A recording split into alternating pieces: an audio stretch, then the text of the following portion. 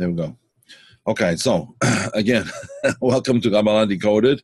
Now we are recording. The attribute of wisdom, this class is called acquiring wisdom, which is not, it's a little bit of a misnomer actually, because everybody has wisdom. What we're born with it. It's one of the faculties of the soul. The problem is that wisdom is sometimes in abeyance, so to speak. It's not properly developed. So really we should call it developing wisdom. That's more what the class is really about, developing wisdom. Annie, thank you for reminding me about recording. Now, when we say that everyone is born with wisdom, everybody knows the tree of the Sfirot, which is also the tree of the powers of the soul.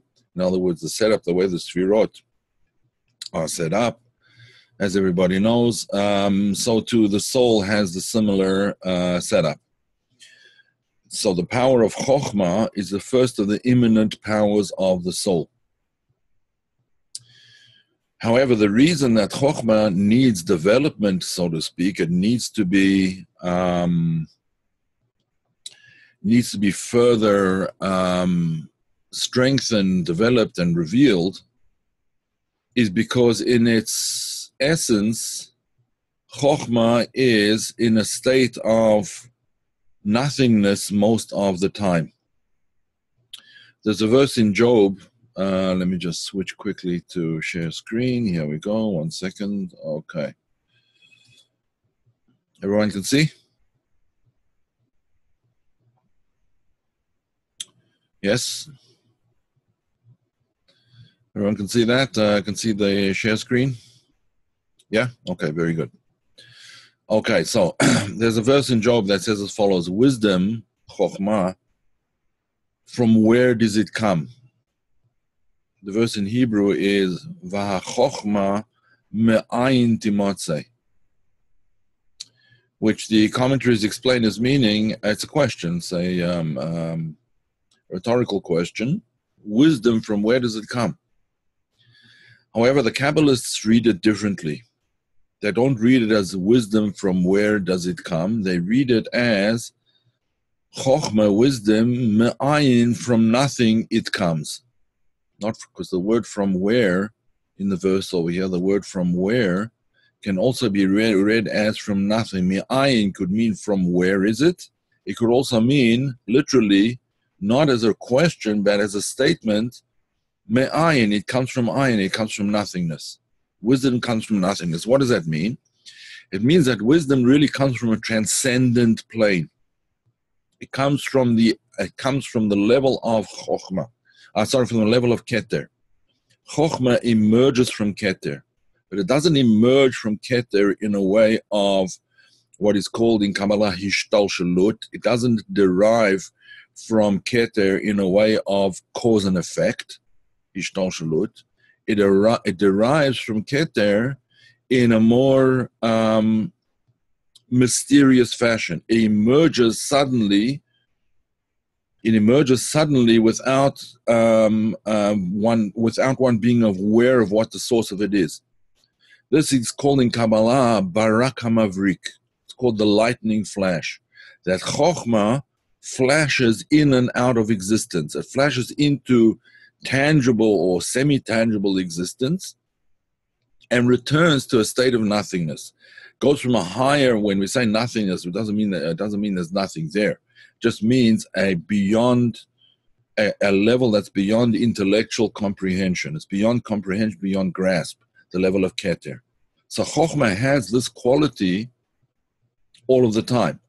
It has the quality of yesh and the quality of ayin, the quality of being and not being at the same time, or at least oscillating between being and not being, which is why it's so difficult really to grasp what chokhmah, what wisdom is. To the extent that there's another verse in Job that says that many years will inform wisdom. It takes a long time for wisdom to become really manifest in a person. The story is told of a very unusual incident in the Talmud, where with the previous head of the rabbinical court, the Beit Din Sanhedrin, was removed from his position, and the position was then passed on to, they were looking for the proper candidate for the position. One of the candidates for the position was a man named Elazar ben Azariah, Rabbi Elazar ben Azariah. Now, Rabbi Elazar ben Azariah at this time he was very, very young. He was only 18 years old. So he was very unsure about whether he had the wisdom to be able to lead the people. The head of the Sanhedrin is the rabbinical court, which is I suppose perhaps in some way the equivalent would be like the Congress in America. To head the entire Congress, to head the entire rabbinical court, which is the legislator, the legislative branch, and the branch that brings down, also provides a certain amount of leadership and so on and so forth, makes laws, interprets laws, etc.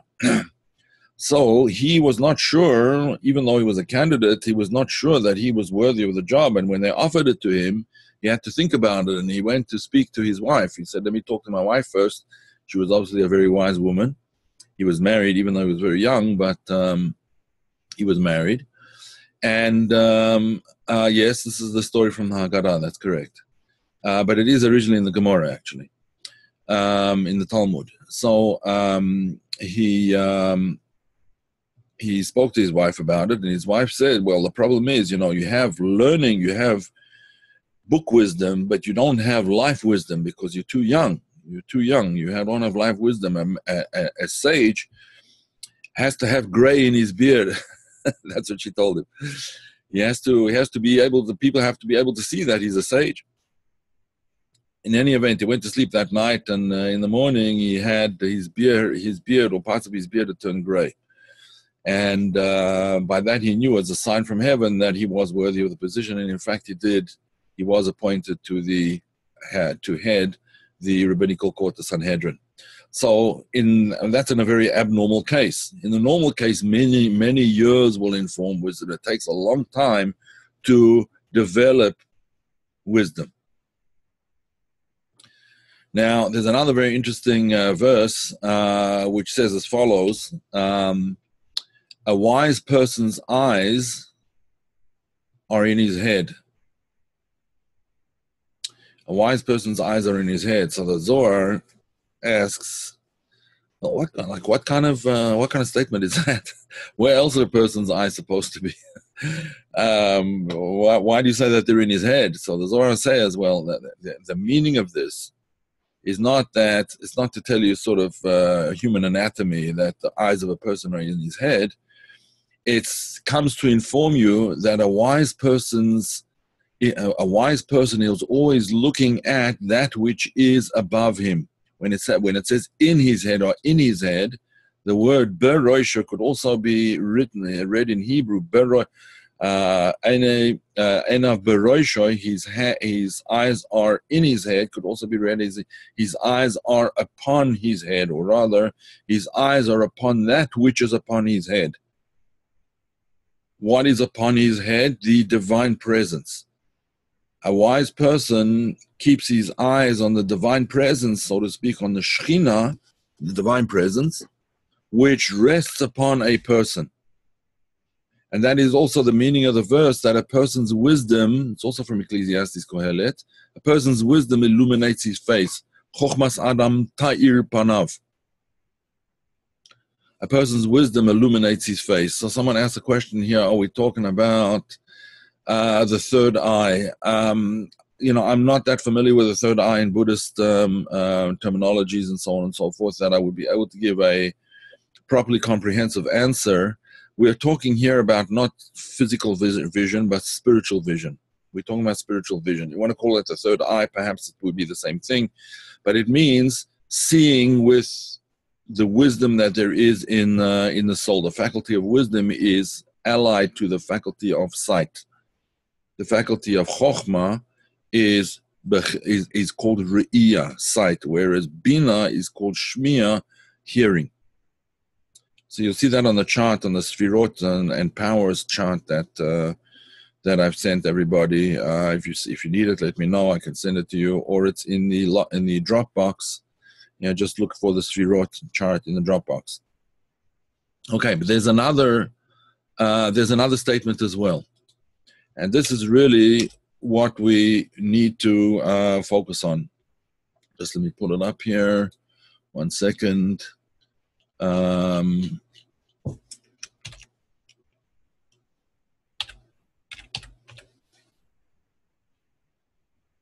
Yeah, here we go.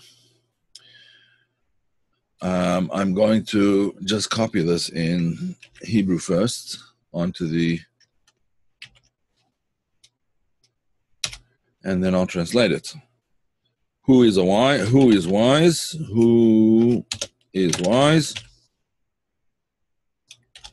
One who sees the nolad. Now, I left the word in Hebrew, and that's it's also from the Talmud called Tamid, Masechta called Tamid, 32a. Okay, that's where it's from. The tractate called Tamid. Now, why did I leave it like this? Who is wise? Question mark, not exclamation.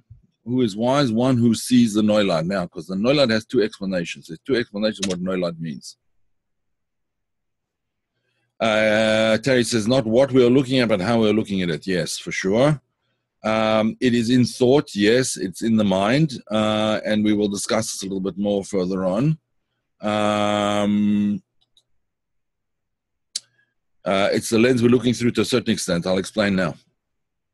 So, the Talmud asks, who is wise? Who is a wise person?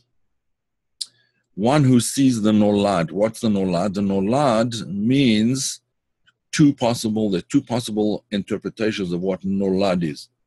Nolad could mean what will come to be from something. What will come to be. Nolad could mean what will come to be. Let's move back a little bit. What will come to be. It could also mean origin. The origin of something. The nolad means from where it's born. Right? From where it's born. So one who sees the nolad, a wise person, is one who sees what will come to be. In other words, the consequences. He thinks about the consequences of what he does and what the possible ramifications could be of any activity or any activity that he does, or any speech that he makes, anything that he says, etc. He thinks of what will come to be. On the other hand, there's a much deeper explanation, a second explanation. He thinks about the origin of things. Both of these are valid explanations, and both of them have to do with acquiring or developing chokhmah. And we'll explain how that works. When a person looks at the possible consequences of what it is that he's doing,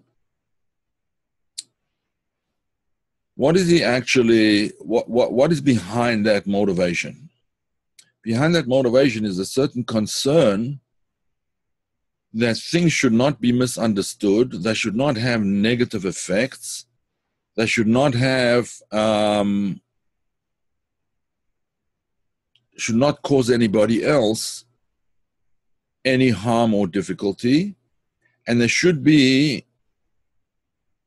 accord with the principles that a person holds dear.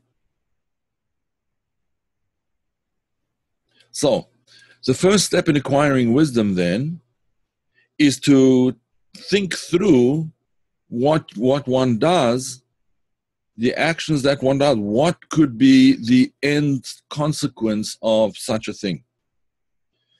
This leads a person to be careful about what he says, to certainly be careful about what he does, how he interacts with other people, and whether everything that he thinks and he says and he does are in sync with what his most basic principles are. This is a very important part of wisdom, because a wise person is one who does things with truth. He does things that are not out of character with his principles, not out of sync with his principles, with his values.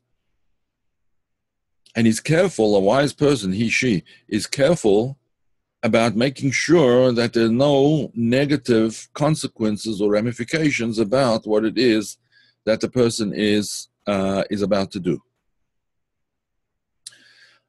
So therefore, in order to acquire wisdom, we have to look what's going to be down the road.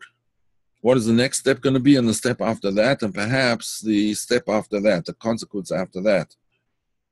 Now, as we all know, to be a major chess champion, a person has to think of several moves ahead. Does he know which move his opponent is going to do? No, but he assumes, based on what would be logical for his opponent to do, which might be 3 or 4 different moves, that if he does this particular move, then I'll do that one, and so it goes on. And he can think, a real chess champion can think at least 4 or 5 moves ahead of where he is now. And sometimes even more than that. And we're talking about world chess champions that can move way beyond that as well. 6, 7, 8 moves ahead, and with all the consequences, etc. So we have to think, to a certain extent, like chess masters, right? We have to think, what are the ramifications of, if this particular thing comes to be, if I do this particular action, what could be the 3 or 4 or 5 possible consequences in the universe in which I live, in the world around me, and adjust accordingly. Okay. That's all looking at one side of the coin. That's looking at the side of the coin of what will come to be. The other side of the coin is, and we look at the origin of things. What is the origin, based in statistics, not classical? Okay. Fine. Have it as you wish. I'm not sure exactly what Bayesian statistics are, but I'll take your word for it. Okay, so the other way of translating the word nolad is not what will come to be, but looking at it from the point of view of what is the origin of things. What is the origin of things? Now, the origin of anything, in other words, what are we talking about over here? What we're talking about is the ability to look into the origins, in other words, the, sorry, just one second here. The ability to look into the origins, into the spiritual predecessor of any particular idea or concept or existence, anything that exists in the world. One of the meditations that we're talking about over here, say the Kabbalists, and particularly the Hasidic Kabbalists from the Hasidic line, say that this is the meaning of the verse, Se'u marom einechem uru'u mi bara eler. Lift up your eyes on high and see who created these. With any particular thing that's happening, any event that's happening in the universe, any object that one cares to meditate on, and particularly on what's happening with human beings, if one meditates on the antecedents to that, in other words, not the antecedents necessarily in time, but the antecedents in a spiritual sense, what precedes this in spirituality.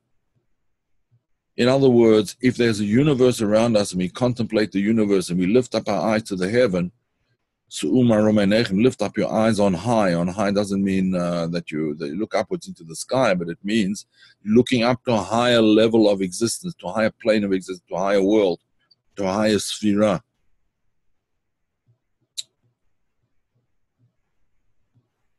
Noila, that says excel above others. Oh, I think you're talking there about the birth of the new moon, which is related to this, but not exactly what we're talking about now. Maybe if I get a chance, I'll segue into that a little bit later. So, when we say the origin of things, lift up your eyes and see, in other words, and gaze upon the origin of things up above on a higher plane of existence. That is what leads a person to wisdom. As we said before, when chokhmah comes out of ayin, it comes out of nothingness. Wisdom comes out of nothingness. It emerges and is developed by contemplating on the nothingness, by contemplating on the ayin, in other words, the beyond intellectual origin of things. The beyond the intellectual origin of things, which is called the ayin, the nothingness thereof. Nothingness because we don't know what it is. Right? When we say the classical explanation of the idea of nothingness is when the manna fell in the desert. The Jewish people in the desert, as we know the biblical story of how the manna fell in the desert. So why was it called manna? It was called in Hebrew man, because they didn't know ma'anhu, where it came from, what it was. It just sort of appeared. Right? They didn't know where it was. It was the whole concept of, it was really the concept of manna is the concept of chokhmah. It appeared from nowhere. So they called it man ki lo yadu mahu. They didn't know what it was. Ma. The word ma, just to go back to our screen over here, the word ma in Hebrew, sorry, I don't know why my computer's making issues here. 1 second. Okay, here we go. That's the problem is changing languages. Sometimes it wants to speak in English. Okay, so the word ma in Hebrew means, in English, it would be translated as, what is it? Mahu, what is it? Ma, right? Actually be like that. Ma, what is it? Okay, everyone can see it? Now the word chokhmah itself in Hebrew, is written as the Tikkunei Zohar, one of the books of the Zohar, explains that the word chokhmah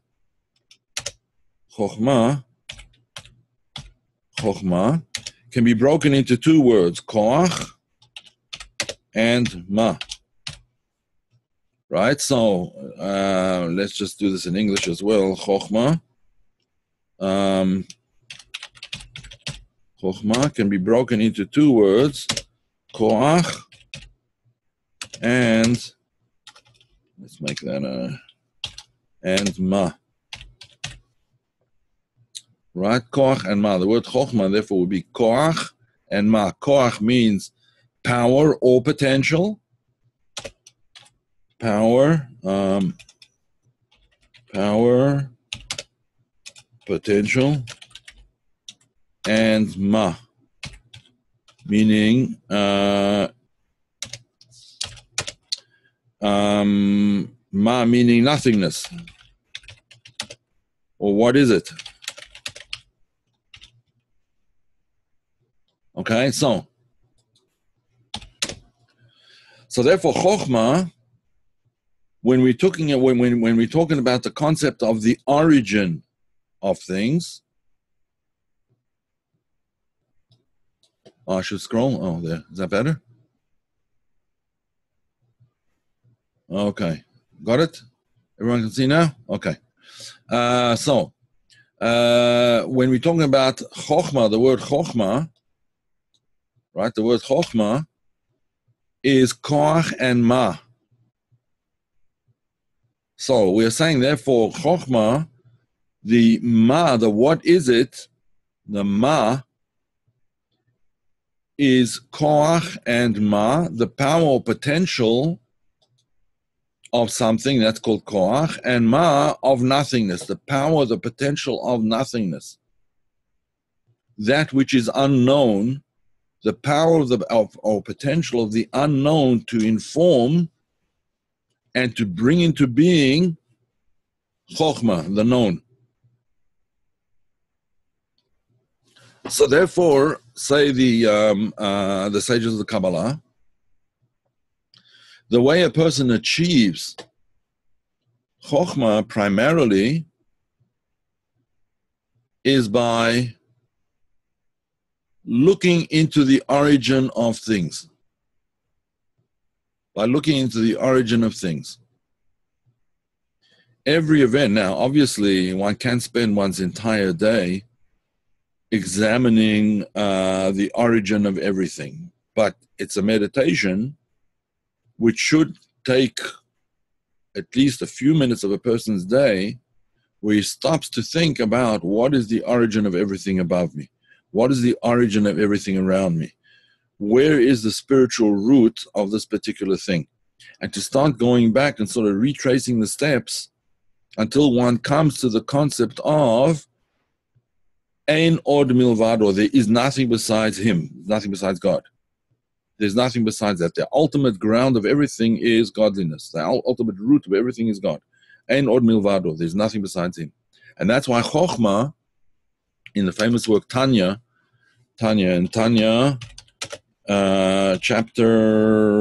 35. Yeah, Tanya chapter 35 describes Chokhmah as he alone is and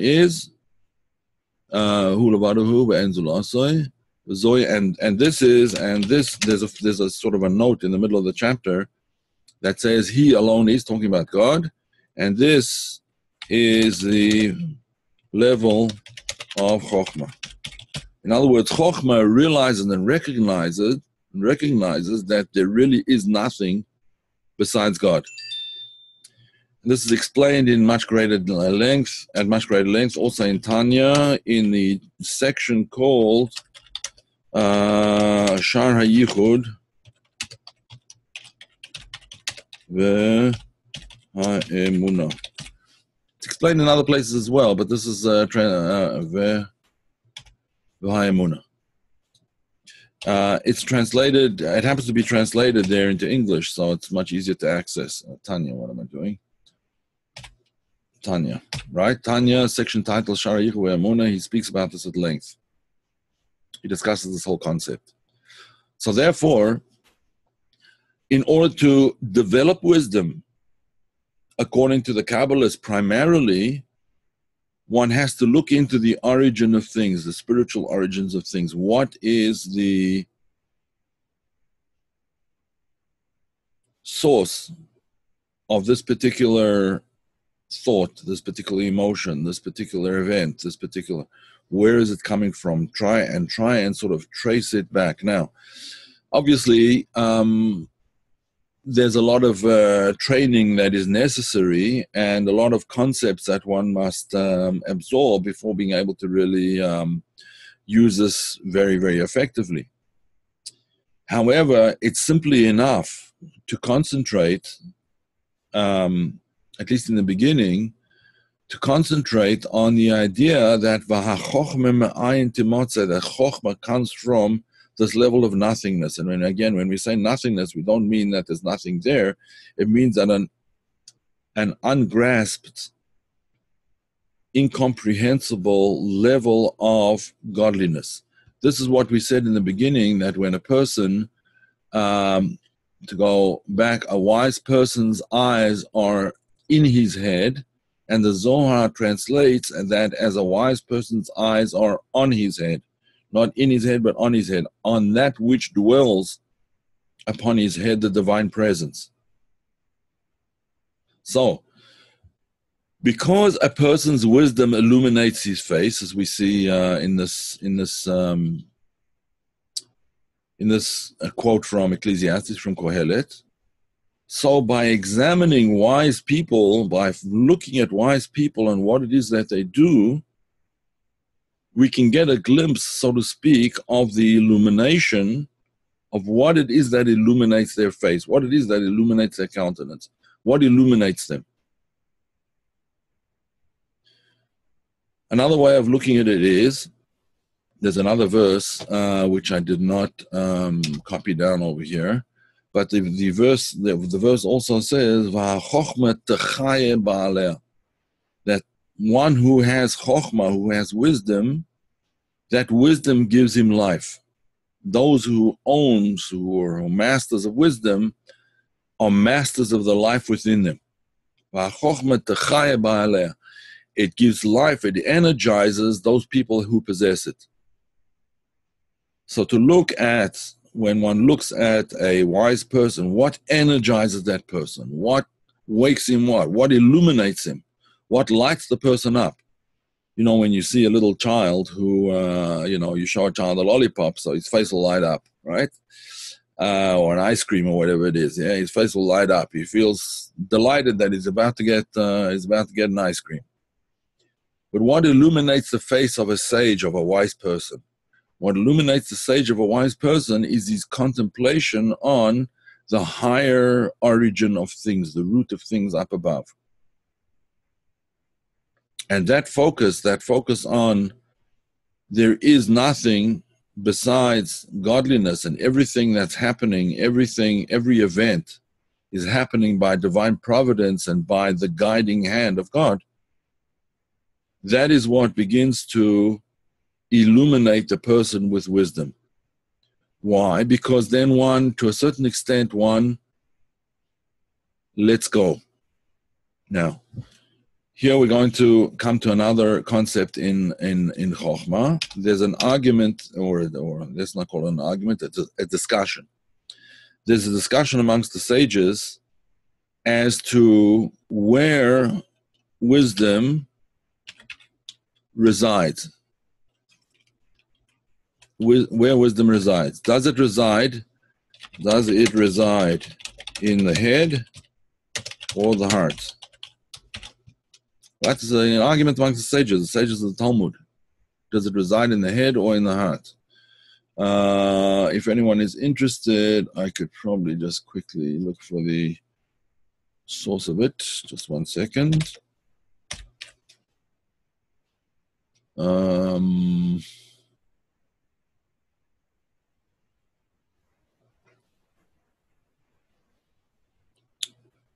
I've got too many references here to be able to tell you honestly. All right. In any event, take it from me that it's a Talmudic expression, a Talmudic discussion, and if anyone wants it, I can just look it up quickly after the class. I don't want to waste too much time. So they asked the question: Does wisdom reside in the head or the heart? Now, the answer is both. Wisdom is in the head. In other words, wisdom is an intellectual thing, but wisdom is also an emotional thing. Wisdom is both intellectual and emotional, because there's two aspects to wisdom. One aspect of wisdom, as we said before, one aspect of wisdom is that which sees the origin of things up above. That's the head aspect of wisdom. One aspect of wisdom is the heart aspect, where a wise person is able to emote what other people are feeling. It's empathy. That aspect of wisdom, the lower aspect of wisdom, is called empathy. Build the Mishkan and Chokhmah B'Leiv. Yeah, that's right. They were able to act according to build the tabernacle with the wisdom of the heart, called Chokhmah Leiv, right? It wasn't so much as sensing the origin of things as sensing their fitting in with the existence of the temple below as a reflection of what was above. Now, let me just explain this a little bit more. The Sefer Yetzirah is an important Kabbalistic work an important Kabbalistic work, which says the following, that Chokhmah has Lamed Bet Netivot HaChokhmah. Right? Lamed Bet Netivot HaChokhmah. Let me just make that a bit bigger. Here we go. Yeah, Lamed Bet Netivot HaChokhmah. There are 32 paths of Chokhmah. 32 paths of Chokhmah. Now the word, the letter 32, 32, it's just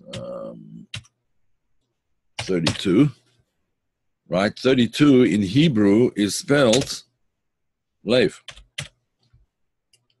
So that's the Chokhmah of the heart. The Chokhmah of the heart is not Chokhmah itself, it's the paths of Chokhmah. What are the paths of Chokhmah? If you would imagine that Chokhmah is sort of the destination, then the paths leading to that destination, or the paths leading away from that destination towards the world, are called the 32 paths of wisdom, how wisdom branches out into the world. That's the wisdom that branches out into the heart. The Lev, the Lamed Bet, the 32 are, the numerical value of 32 in Hebrew is Lev. Right? Lev meaning the heart.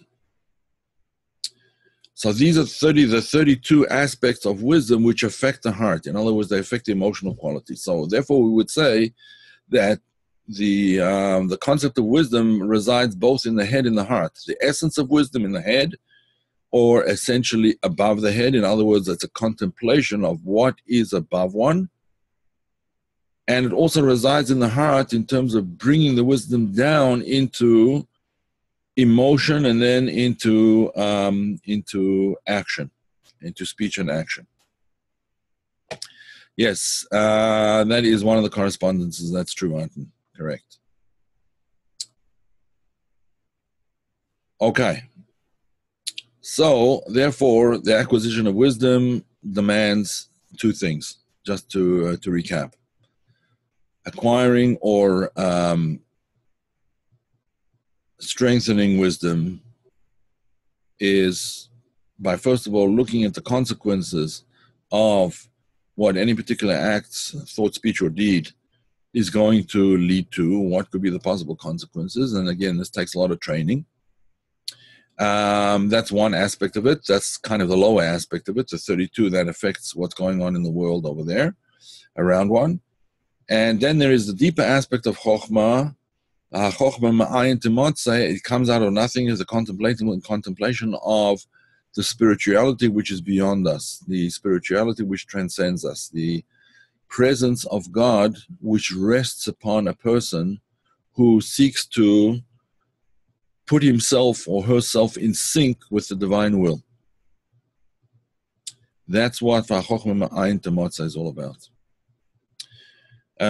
Somebody asked the question, first of all, Terry asked the question, knowledge is for ourselves and wisdom is for others.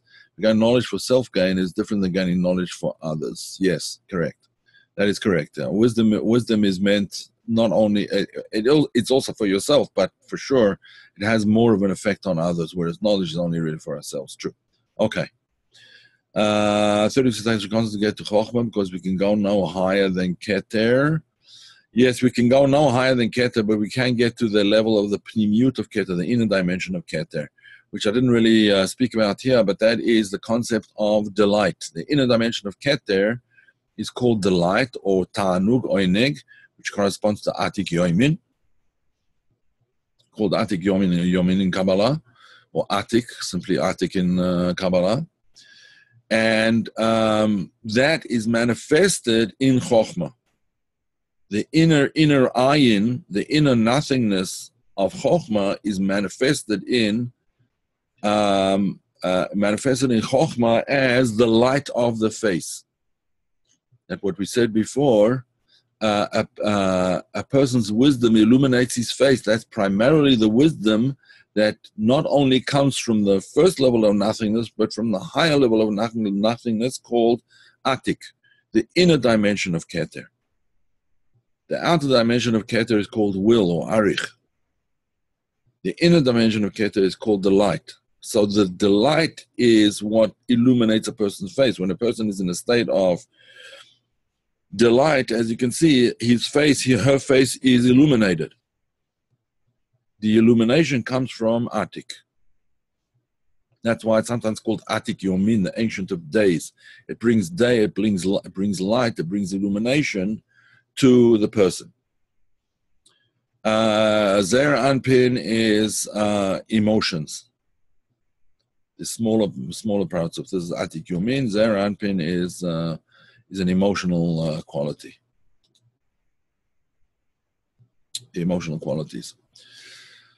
Okay, so ladies and gentlemen, I know I didn't give you exactly a recipe, but I gave you something to think about. So that is more or less the conclusion.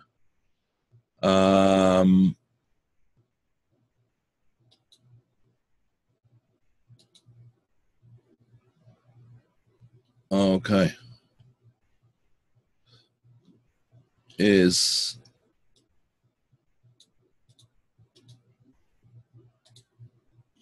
Okay. We can leave it at that. Are there any questions?